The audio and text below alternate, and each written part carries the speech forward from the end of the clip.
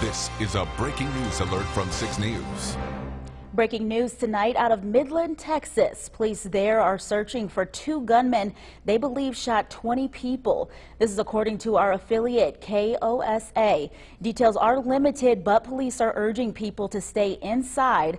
One of them is believed to be at a movie theater, the other driving around on a highway. According to the city of Midland, a suspect shot a trooper and then several others afterwards. Stay with 6 News. We'll continue to follow this story and let you know when we learn more. Our other big story we're following tonight, people on the East Coast are embracing themselves as Hurricane Dorian barrels toward the U.S. Chief Meteorologist David Young is here for you in the Weather Center with the latest forecast on the storm. Hey, David. Hi. This is certainly going to be a big news story as well over the coming days. Powerful hurricane. Take a look at the satellite images, and what a beast this thing is. This is just a huge hurricane as it continues to churn its way to the northwest. Now, we'll put this in perspective for you, and there you can see Florida kind of in the sights of this storm system. But as you look at the track from the National Hurricane Center, winds this afternoon 150 miles per hour. It may briefly reach Category 5 status, and then as it starts to recurve, will it stay just offshore? Because anywhere in that red area is fair game, so certainly much of the southeastern U.S. will be watching that, but there is at least a chance that it could stay out to sea, and that would be great news. Nonetheless, folks are taking this hurricane very seriously. Kiara? All right, David. Well, we're continuing our coverage tonight with Nicole Killian, and she's here for you now with a look at how preparations are going. Floridians are still boarding up homes and businesses while everyone waits for Dorian. Miami Mayor Francis Suarez declared a state of emergency on Saturday. We're hoping that our residents also remain vigilant. Suarez warned that even if Dorian doesn't make a direct hit in Florida, high winds and flooding would remain a threat. Forecasters say the highly unpredictable hurricane could move north to Georgia or the Carolinas before making landfall. You're looking at these forecasts. You know, a bump in one direction or the other could have really significant ramifications in terms of impact. Here at Port Canaveral, operations are being limited, which means major vessels like these cruise ships have to be out by tonight. We're going to wait until we're sure it's going in another direction before we back off on any of the restrictions that we have right now. Residents in Brevard County are also keeping a close eye on the storm, but many are staying put for now despite mandatory evacuation orders. We feel safe in our home, so we got a good, sturdy home. We're not scared. We tried to book a motel and there was none available, so we're staying. In the Bahamas, where Dorian could strike on Sunday, the Prime Minister reminded residents that houses can be replaced, but lives cannot. Nicole Killian, CBS News, Cape Canaveral, Florida. Be sure to stay with 6 News and CBS News for the latest on Hurricane Dorian. We'll have updates on WLNS.com and a fresh track of the storm later tonight on 6 News at 11. And we're actually learning some breaking news, or more news from that breaking news story we brought to you at the top of our show. We just learned that it's now being reported that 30 people have been injured in this mass shooting that we're hearing about. So we'll continue to be following that story, and we still have more news to come on 6 News at 6. Stay with us. Back to the breaking news we're following out of Texas. Our affiliate in Midland, KOSA, is reporting that a person was taken into custody at a movie theater there. 30 people were shot. The New York Times is also reporting that 2 people were killed. Police will be holding a press conference soon, and we'll have the very latest for you online, and also watch our show at 6 News at 11. Live from WLNS-TV, this is 6 News This Morning. Good morning, Mid-Michigan. I'm Melissa Brennan. You're taking a live look at Lansing, where ice has made for dangerous driving. Authorities across Mid-Michigan are saying you should stay off the roads if at all possible. We start with team coverage this morning. Dana White is live in Lansing for us, keeping an eye on conditions outside. But we start with meteorologist Emily Walls. She's in the Weather Center right now, tracking it all. Good morning, Emily. What can you tell us? Good morning, Melissa. Unfortunately, we're still dealing with freezing rain, some sleet out there this morning, and that's expected to continue as we go throughout the morning hours. Let's take a look at the satellite and radar. Many locations are getting a brief break from the precipitation, but it's not over yet. We still have a lot more in the way of rain off to our south, and as that runs into the colder air in place here in mid-Michigan, That's going to transition it into freezing rain, some sleet, and that's just going to add to the problems that we already have across the area. Zooming things back in again, we still have a winter storm warning in effect until noon today, especially north of I-94. Those of you along and south of 94, you have a winter weather advisory in effect until noon. Temperatures this morning, we are in the upper 20s to low 30s, and until we start to warm things up above freezing, we're just going to continue to add to the ice accumulation as this rain continues to move through. The daily planner, by midday, we're starting to see that transition from freezing rain over to all rain, and then we should all transition to plain old rain during the late afternoons. But it's going to take quite some time to melt all of this ice, so we're going to continue our team coverage now this morning with Dana White. She's here for you live in Lansing. Dana, how's it looking out there? Boxes. Emily, it has let up a little bit out here, but the ice rain is still coming down. But as you can see behind me, there is a car that slid off the freeway, so it is important for drivers to stay slow when they are headed out on the roads today. And I also just spoke with the Jackson County Sheriff's Office, who said they've had a few accidents this morning, but nothing major, just slides off the roads. So that does reinforce drivers to take it slow. MDOT says if you could stay off the road in general, that would be the best bet. And they've been working all night. We'll continue to work today to get those salt trucks out and get the roads salted for drivers out there. So be sure to stay with us throughout the show. We will keep you updated on these conditions. Here for you in Lansing Live, Dana White, 6 News. Thanks, Dana. Well, icy roads made it a busy night for police in mid-Michigan. In Eaton County, deputies say one person was seriously hurt after their car was involved in a crash with 2 semis. It happened just after 2 o'clock this morning on westbound I-96 near Saginaw Highway.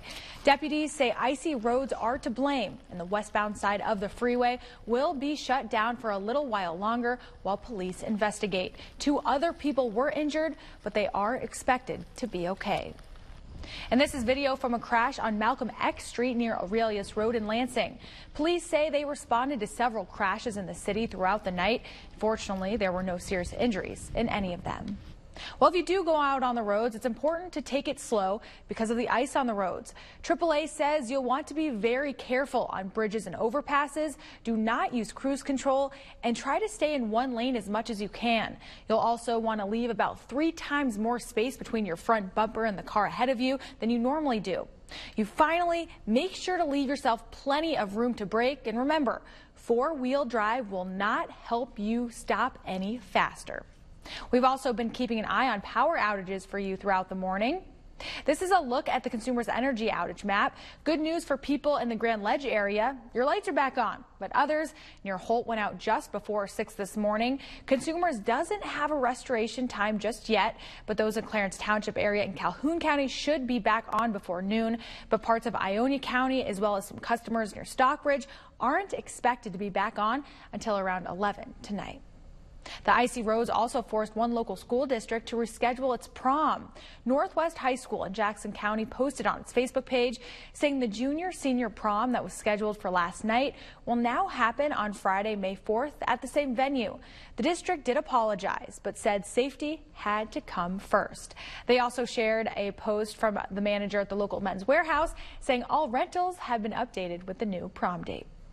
Well, you'll want to have the WLNS app handy so you can keep up with the latest weather conditions and even watch our newscasts live if your power does go out. You can download it on the Apple App Store or Google Play Store. Looking ahead for you now, in just a couple of hours, Democrats from across the state will gather to endorse their candidates for several positions in Michigan. The convention will happen from 9 to 5 at the Cobo Center in Detroit. State Democrats will endorse their candidate for Attorney General and Secretary of State, as well as candidates for the state Supreme Court. 6 News will be there, and you can get the latest updates tonight on 6 News at 6 and 6 News at 11. This is a breaking news alert from 6 News. Good morning, Mid-Michigan. I'm Melissa Brennan. We start this morning with breaking news out of Southwest Michigan. Police there say 5 children and an adult were killed in a massive hotel fire.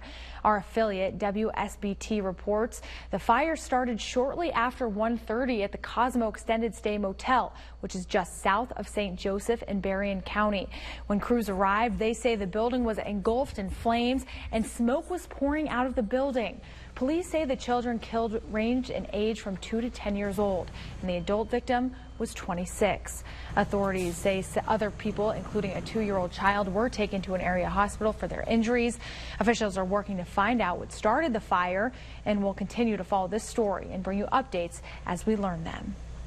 We're also working to learn more about a possible fire at an apartment complex in Lansing Township.